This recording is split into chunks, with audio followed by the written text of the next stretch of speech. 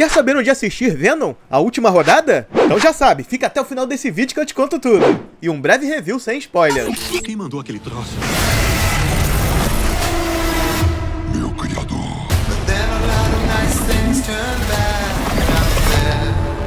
Fala, nerds, geeks e freaks! Aqui é Cadu e eu já vi Venom 3.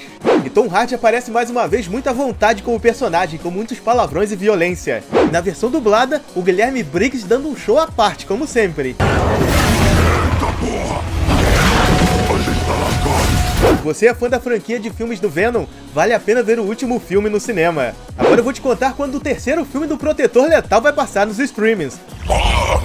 Você usou o nome! Mas antes de tudo, não esquece que só aqui na NGF Sem Limites você confere todas as novidades sobre as estreias dos streamings e muito mais conteúdo de Marvel e DC, tudo isso feito especialmente pra você. Então merece aquela moral, né? Não se esquece de deixar aquele joinha se você curtiu o meu conteúdo, se inscrever no canal, ativar o sininho das notificações e compartilhar esse vídeo. Pronto? Então, bora!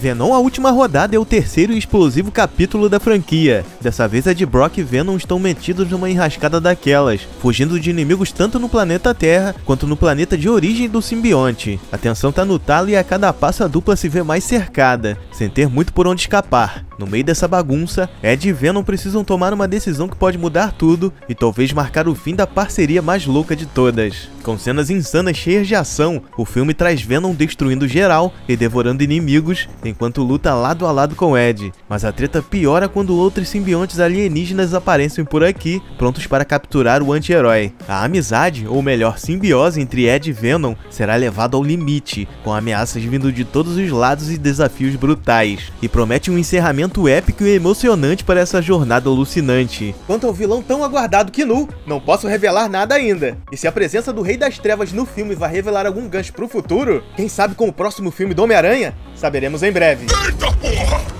Mas você quer mesmo é saber quando o último filme do Venom vai passar no streaming, né? Antes de contar, você já sabe, a NGF Sem Limite tá dando um presentão pra você. Clica no link da descrição e do comentário fixado desse vídeo que você terá acesso a 30 dias grátis no Amazon Prime Video. Não perca essa oportunidade única de ver filmes e animações baseadas em quadrinhos de graça por 30 dias, além de frete grátis em suas compras na Amazon, e-books e muito mais vantagens. O terceiro filme do Venom é distribuído pela Sony Pictures, portanto, vai passar no novo streaming da Sony One, cerca de 60 a 90 dias após sua estreia nos cinemas.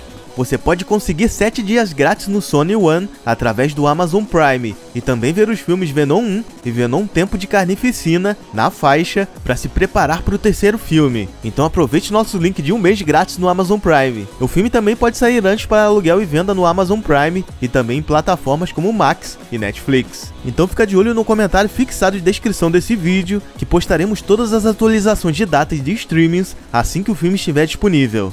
E valeu você que viu o vídeo até aqui. Confira no card nossa playlist com os streams onde vão passar todos os principais lançamentos do cinema. Mas e aí, vai assistir a última rodada em casa no streaming ou vai no cinema com a galera? Comenta aqui embaixo pra gente trocar aquela ideia. E se você já assistiu o filme, comenta que eu quero muito saber a sua opinião. Tamo junto? Aqui é Cadu e vejo você no futuro. E não esqueça, para assistir mais conteúdo sobre cultura pop, games e nostalgia, deixe seu like, se inscreve no canal, ative o sininho que é muito importante e compartilhe os vídeos. E se puder, seja membro da NGF Sem Limites. Você é um dos nossos nerds, geeks e freaks. É você que dá nome ao canal e faz parte dessa história. Rumo a 20k de inscritos.